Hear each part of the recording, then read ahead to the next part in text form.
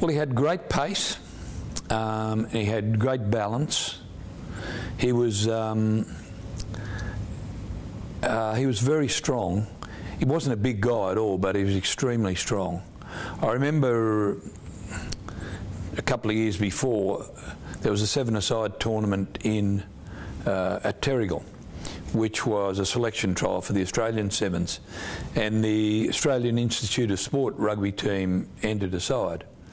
And there was this not too big but very well-built coloured guy playing fly half for the AIS Sevens team. And I went to David Clark and I watched him play, and I thought, gee, this guy can play. And so I went to David Clark and said, who's the fly half, mate? And he said, that's George.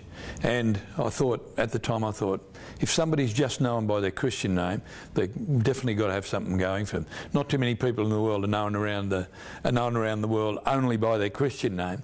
Anyway, so I said, he looks pretty good. He said, he's very good. So wasn't too long after that that we selected him at scrum half for Australia, and then he came through in that game and made that tackle, and of course stayed in the Australian team for a heck of a long time.